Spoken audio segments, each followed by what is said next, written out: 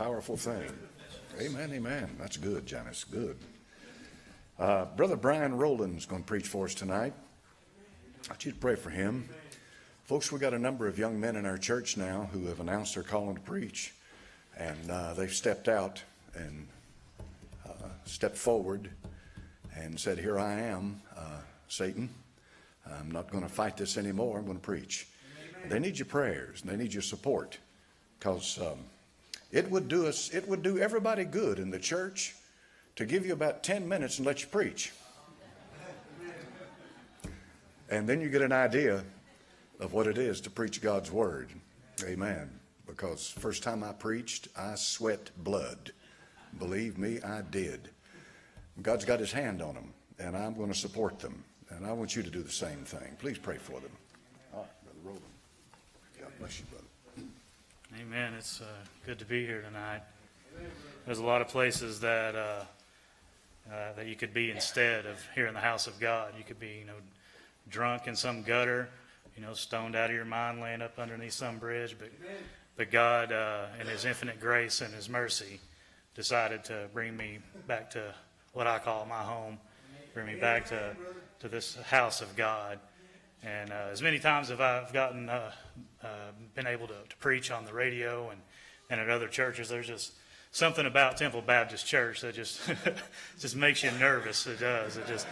At some point, it sits over there in the third or fourth row is brick wall, and eventually it comes up and introduces itself to you. But I've heard other analogies saying trying to follow Preacher Lawson's it's like trying to follow a John Deere tractor with a weed eater. Yes, that's right. Amen.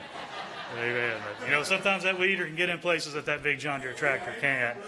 And I like what Brother Tony said this morning. He's tired of these second and third string preachers. And I was just wanted to thank him for that, because they give me a little bit of ammunition to come out with tonight. Because we got Jesus. He's our coach. He's the coach of this team. And we know we've got an all-star captain here with Pastor Lawson.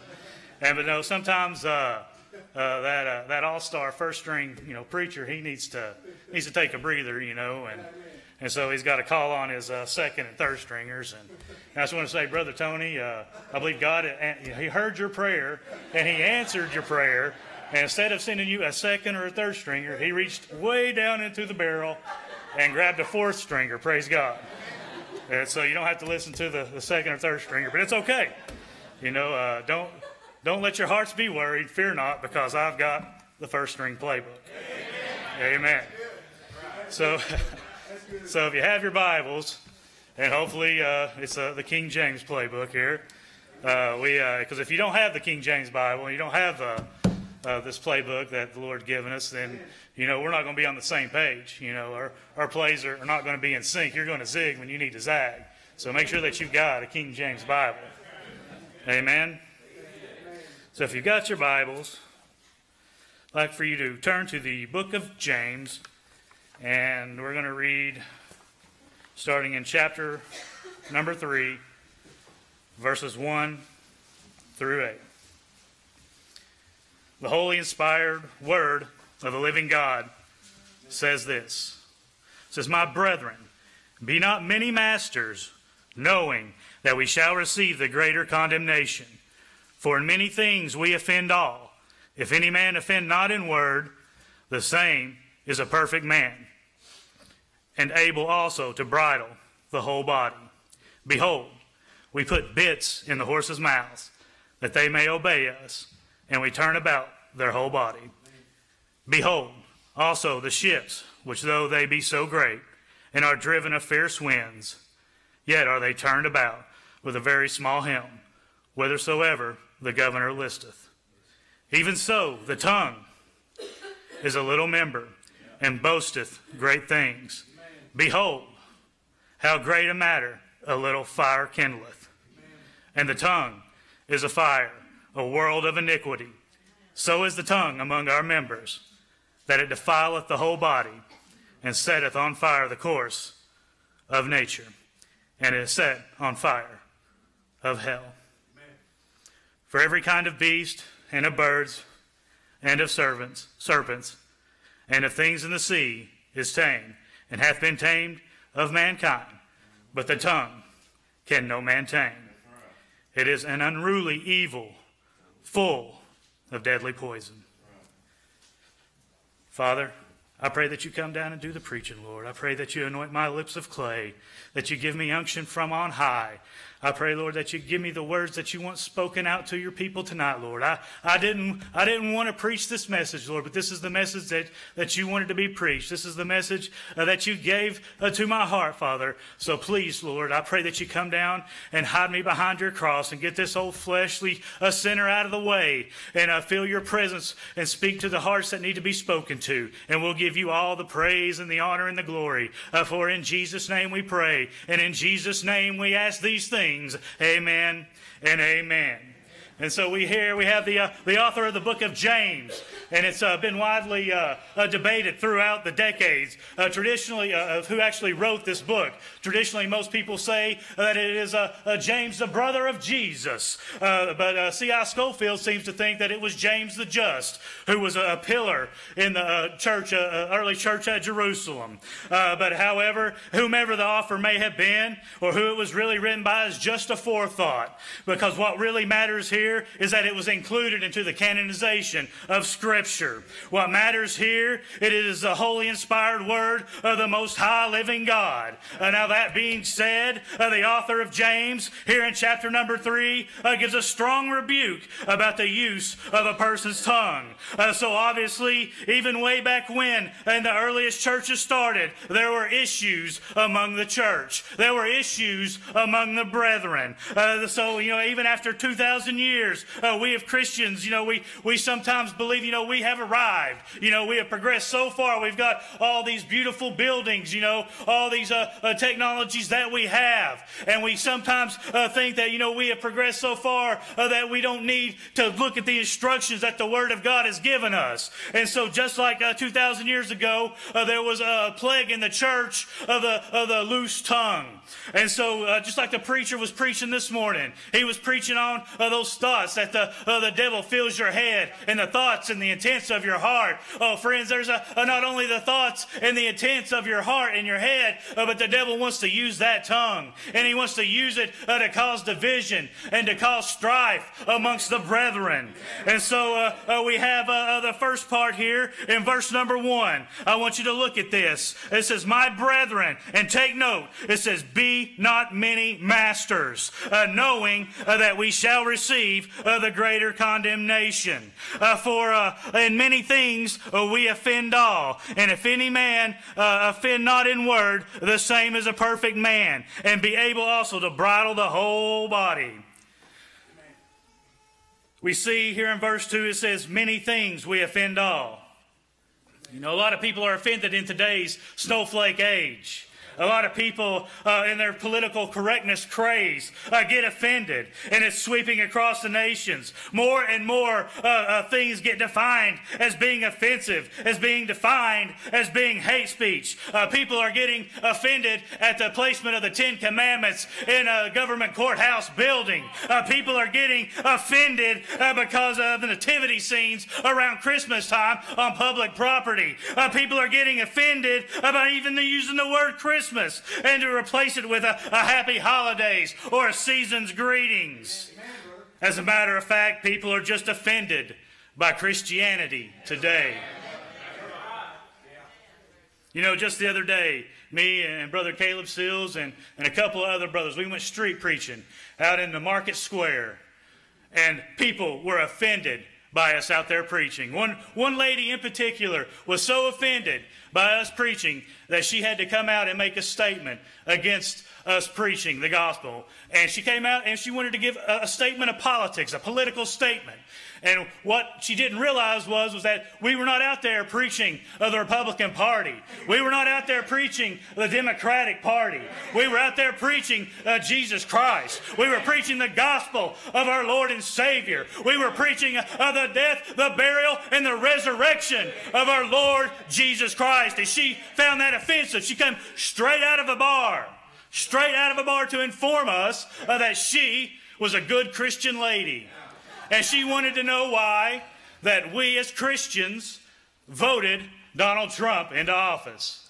And that's when I had to inform her again that, you know, we were preaching Jesus, not Donald Trump.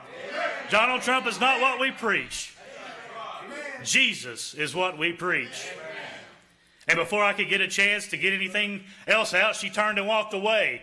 But what I really wanted to ask her that day was, if you are such a good Christian lady, if you're if you believe everything that Jesus taught and did, and you stand for the morals of the Christian lifestyle, then why would you want to vote for a baby killer? Amen.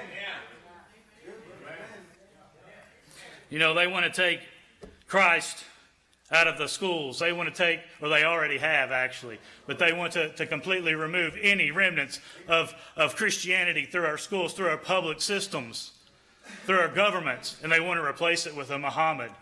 There's things going on right now, even in this country, in New Jersey, for example, where they're portraying or teaching Muhammad, and they're teaching Islam and the 7 pillars of Islam into the public schools. It's in a world religion class, but they fail to include Christianity into this world religion class.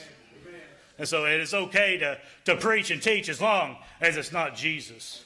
It's okay to inform our children as long as it's not about Jesus Christ or Christianity. Back to verse number 2, it says, if any man offend not in word, the same is a perfect man, and able to bridle the whole body.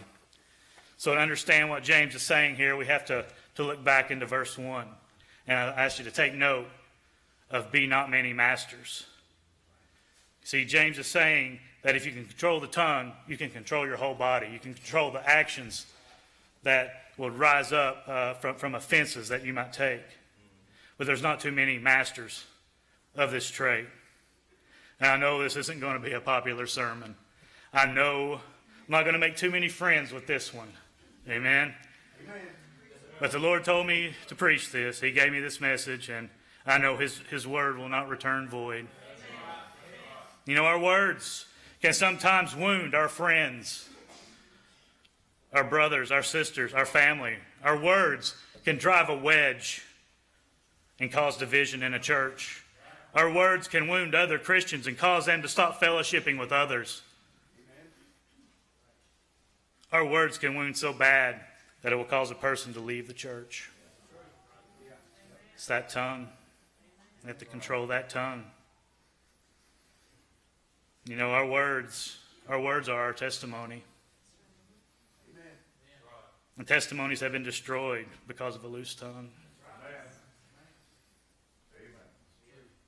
What we fail to realize is that our words, our tongues, will offend God when they are used in the wrong way. God gave us our tongues to praise and to worship Him. That's what the proper use of our tongues is for. And so, secondly, I want to talk to you about direction. The direction that tongue should be going in. The direction that you need to take when using your tongue. And in verse 3 and 4, we have some great examples. The Bible tells us, it says, behold, we put bits in the horses' mouths that they may obey us. And when we turn about, their whole body. You see in verse number 3, just try to imagine to get on a horse with no saddle or no reins to steer it. That horse is just going to go whichever way it wants to go. It's just going to be bucking wild. You know, it's just going to do what it pleases. And that's the same thing with our tongues. If we don't put the bridle on our tongues and we just let our tongues run loose, it's going to go wild. You know, tongues gone wild, so to speak. You know, I mean, and we can't have that in our church today. We need to be more mindful of that. You know, we need a bit and we need the reins. We need to be able to control the direction that our tongue is going. Just like that horse without reins, it's going to go every which way except the way God wants to use it. You know, He wants us to lift up the name of Jesus. And the Bible tells us that when we lift up the name of Jesus, that He'll draw all men unto us. Or unto Him, I'm sorry. He'll draw all men unto Him.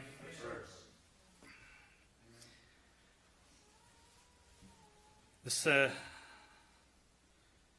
we can't master the tongue if we don't give Jesus the reins. If we give Jesus the reins, he'll master our tongues for us. But James, he didn't stop there. He gave us yet another example in verse number 4. It says, "Behold, also the ships, which though they be so great, and are driven of fierce winds, yet are they turned about with a very small helm, whithersoever the governor listeth." You know, that little helm, that small little helm turns that ship. It turns that ship left or right, just like our little tongue will turn our directions left or right. It'll turn our attitudes left or right. It'll turn our perceptions left or right. But you know what? If you turn that helm too far to the left, or if you turn that helm too far to the right, when you begin to go off course. You begin to go off the course that God had set for you to go. And eventually, if you keep going too far left or too far right, you're going to be heading back in the opposite direction that God wanted you to go. You'll be turned completely around, and you won't be going forward with him, but you'll be going backwards. If you keep turning left and you don't let off that helm, what's going to happen? You're going to go in circles. And that's what, our tongues can do. We'll just be talking, talk. We can talk the talk, but do we walk the walk?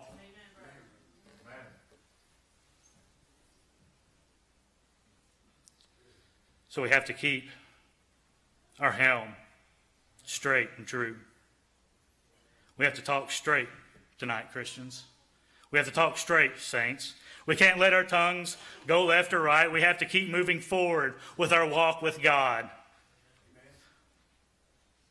We have to move forward with our fellowship with one another. We can't let words cause division amongst us.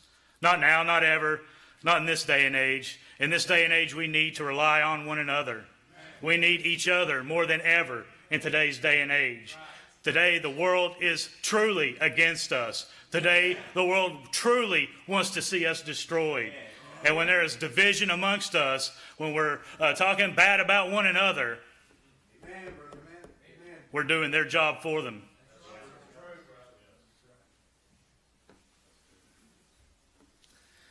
We can't let our words cause division. Just can't do it. We're more than conquerors through Jesus Christ. And we have victory through Jesus Christ. And Jesus can and will give us victory over our tongues if we give him the reins. Thirdly, I want to look at is the consequences.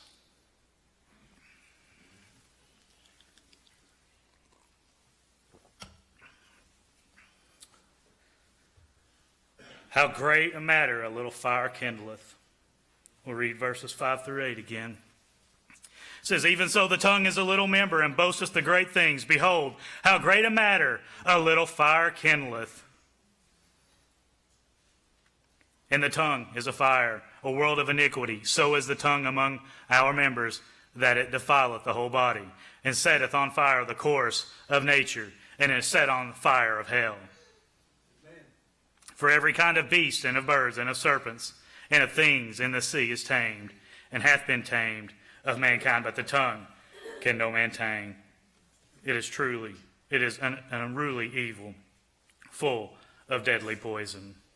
How great a matter a little fire can kindleth." I started to think about that, and I started to meditate on that verse just a little bit. And what God had brought to my mind was those Gatlinburg fires. Those Gatlinburg fires, they were started by two innocent little kids just out there just playing with matches. Something trivial. They didn't have malice in their head. They didn't do it on purpose. They didn't set out to cause a great destruction or to cause loss of life and property and things that they owned. But what they did was that they started a little fire. And in those winds, they picked up. Those winds picked up, and then before you know it, that little fire that was started turned into a wildfire. That little fire that was started to pick up some dryness here and there, started to pick up a little bit of dry leaves over here, or a little bit of a dry brush over there. And before you know it, that wind started to blow. And when that wind started to blow, the fire started to pick up. And when it started to pick up and sweep across that mountainside, people, their homes were destroyed. People's lives were lost. People's property was damaged. But that's not what they intended to do. And the same thing is happening to us right now. The same thing is happening. The tongue is a fire. And the tongue, when it gets to hit some of that dry ground here in the church, when that dry kindling starts to spark a little bit of fire, and the devil, he'll come in and he'll start to blow on that fire, start to get those winds to blow. And then that fire is going to pick up because they're dry spiritually. And when that fire catches fire and it starts to go, it's going to set its course through the entire church until there's nothing left. And then we're all burnt down. The point is that it starts off with a little rumor here or there. It starts off with a little backbiting, a little envy, a little jealousy, so on and so forth, until that little flame catches some spiritual dry ground and catches fire. And turns into a wildfire. Brother so-and-so said this about me. Sister so-and-so wore this awful outfit. You know, amen? That's how it gets started. That's how it's done. Until it becomes so divisive that there's no communion and there's no fellowship in the church. And a house divided against itself, it cannot stand. Verse 8 tells us that the tongue can no man tame. It is an unruly evil, full of deadly poison. Jesus tells us this in the book of Matthew, if you want to turn with me. Matthew chapter 15. And we'll read verses 11. And we'll jump down to verse 17 after that to finish it off. Matthew 15. Verse 11. The Bible says, "It's not that which goeth into the mouth that defileth a man, but that which cometh out of the mouth, this defileth a man." Amen. Verse 17 says, "Do not ye yet understand that whatsoever entereth in at the mouth goeth into the belly, and is cast out into the draught? But those things which proceed out of the mouth come forth from the heart, and they defile the man. For out of the heart proceed evil thoughts, murders, adulteries, fornication, thefts, false witness, and blasphemies. These are the things which defile a man." I believe that this is the biggest tool that our enemy uses against us. James knew this all too well, and he gives us yet another warning about this in the Scripture. In verses 14 and 16, back in James chapter 3. Verse 14 says, "But if ye have bitter envying and strife in your hearts, glory not, and lie not against the truth. This wisdom descendeth not from above, but is earthly, sensual, devilish.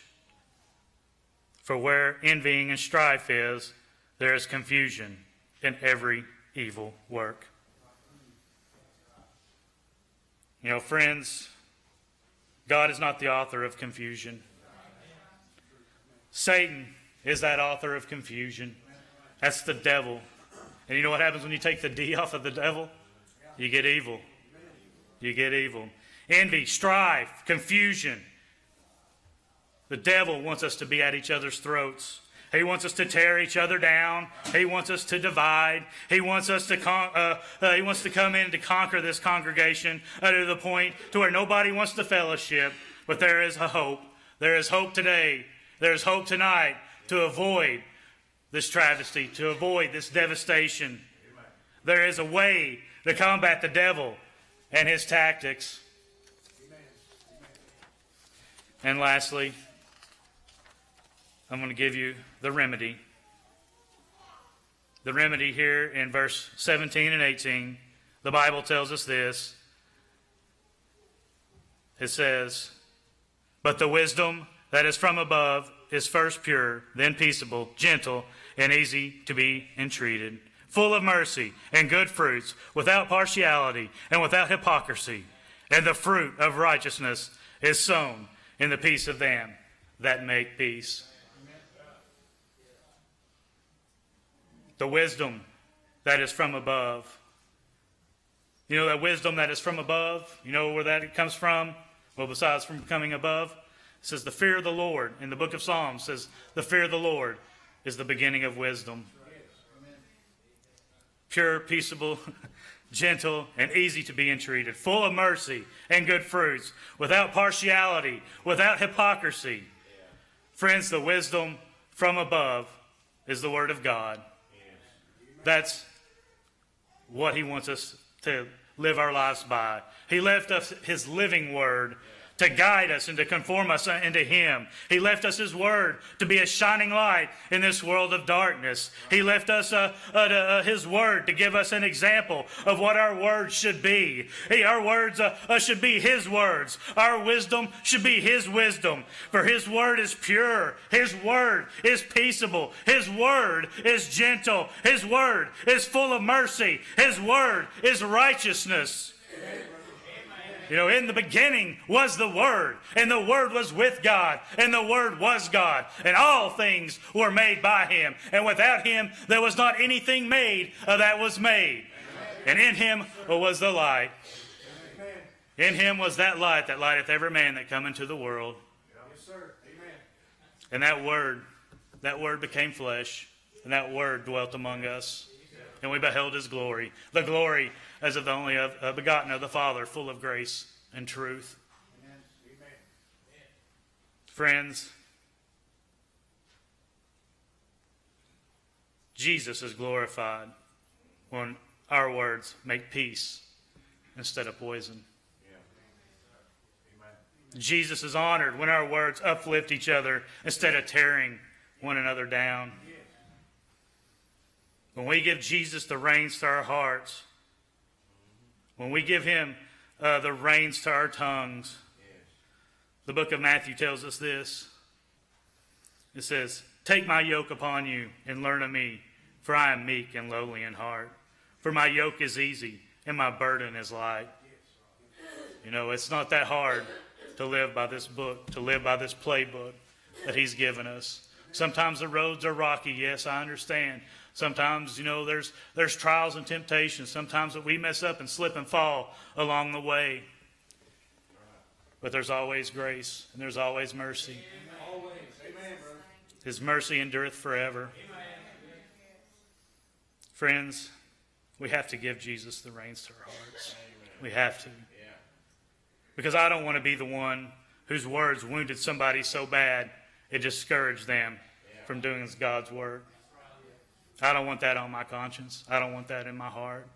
I don't want to stand before my God and ask why I said the things that I said to discourage His work of being done.